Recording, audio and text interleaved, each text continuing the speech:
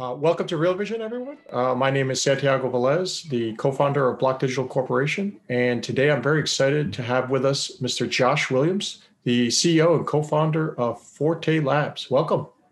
Hi, Santiago. Nice to be here. Thanks for having me. Oh, absolutely. My pleasure. I've been very excited to have this interview. A lot of people on Twitter have been anxiously awaiting. You guys have been running, I think, in stealth mode for a while. So there's a lot of curiosity out there on what you're working on. But before we get into that, can you tell us a little bit about yourself, your journey into this market, and how you got into gaming, and then maybe digital assets or the decentralized space? Yeah, for sure. Well, I've been building technology and startups for a long time, and been very fortunate with it. Work with great people. Got really lucky along the way.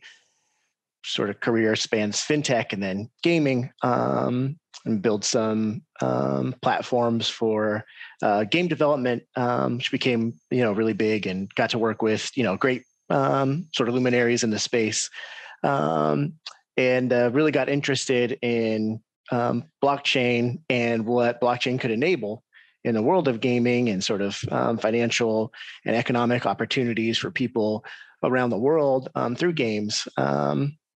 Several years ago, and started researching, and we started Forte about 3 years ago. Started building out the technology and really going deep on what's possible in the world of gaming.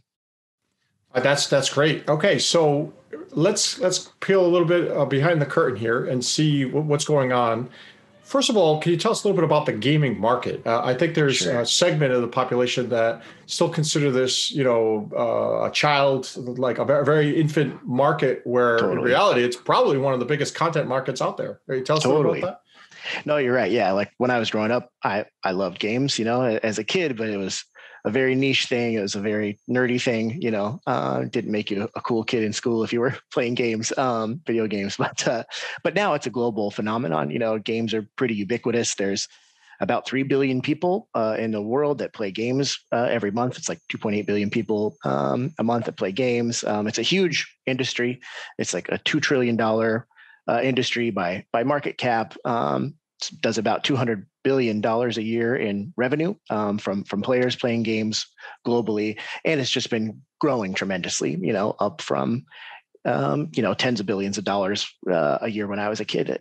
So just growing like crazy, and really is a global phenomenon now, where people spend more and more time playing games, and you see these cultural sort of phenomenons too, where games are enmeshed in people's lives. There's a game called Fortnite where you might have seen the news several months ago. There's a virtual concert has been held in the game a couple of times with most recently an artist named Travis Scott. He's like a hip hop artist, and there's a huge virtual concert in the game where over 12 million people attended the concert and just had this great virtual experience. So it's sort of becoming not only a huge industry, but a cultural phenomenon too.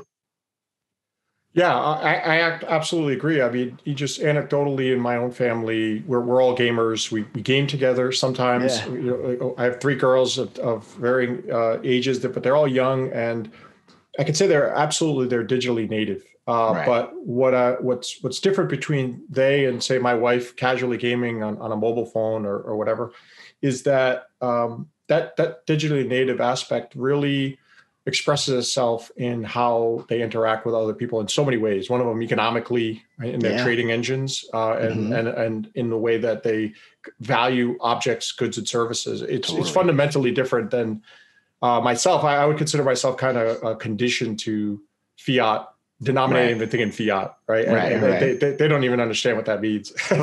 Right. Totally.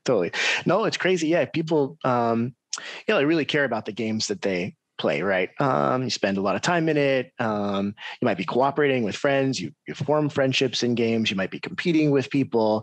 You might just be having a great experience in a virtual world. So you really care about these things. And you're right. There's, in basically every top game today, there's a concept of virtual currencies and virtual goods that people, can use.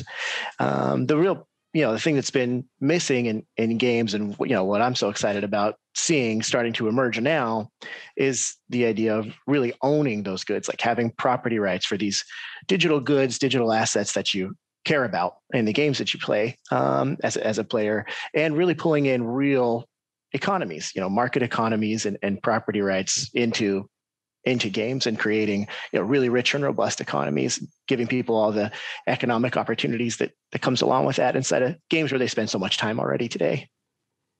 Yeah, and zooming out, if I connect this to the kind of revolution that was Bitcoin originally, it was this idea that we have a shared state, right? Yeah. In the case of a monetary network or accounting, you're basically just verifying that there's no double spend. Right. But when you take that principle and you apply it to digital assets in general, I think you get what you're talking about here, which is property rights, right? The totally idea right. of code enforced claims on digital abstraction. So could you get a little bit down into how or what Forte Labs is doing around that and cultivating that?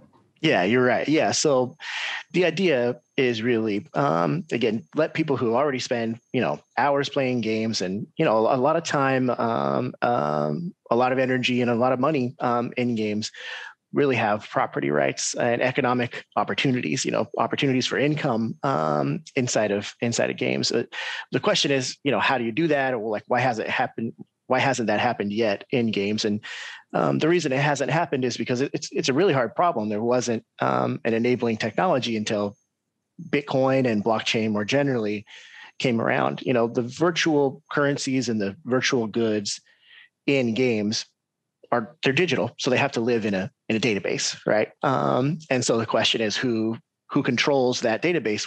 Where does that database sit? Who can write to it, right? And if it's just a game publisher or just some company that controls the database, then players can't really own any of the assets in the database. They can use them, they can have some rights, but they can't truly own the digital goods there. So what blockchain enables is basically a shared state, as you said, a global database of, these digital goods that is verified and secured by a global network, as opposed to, just one trusted entity or one company. And, Bitcoin was really a revolution in that. So, the idea of a distributed database or, a database that anyone could write to is an old idea in computer science, but there was some really sort of seminal work 35 years ago in computer science around actually the impossibility, like an impossibility result of having a global database that anyone could write to, and the idea that you could ever have a stable consensus around the state of that database. But what Bitcoin's core innovation was a way to change the assumptions of that proof. And instead of letting just anyone write to the database, basically having a cost to write to the database. And by introducing that cost, you eliminate things like Sybil attacks, so the ability for people to fraudulently, write to the database or to try to flood the system with sort of rights that aren't, attempts to write to the database that aren't valid. And so, what we're trying to do is basically take this revolution in the underlying economic technology, blockchain, and just make it really easy for game developers who aren't, digital ledger technology experts, aren't blockchain experts, make it really easy for them to integrate this stuff into games and create real economies inside of their games. So again, get trading going with players, give people property rights, and unlock all of the sort of market and economic opportunities that are created from doing that. I hope you enjoyed this clip and will decide to join us for the rest of the interview, among many others, on realvision.com/crypto. The crypto channel is 100% free. You just have to sign up. Look forward to seeing you there.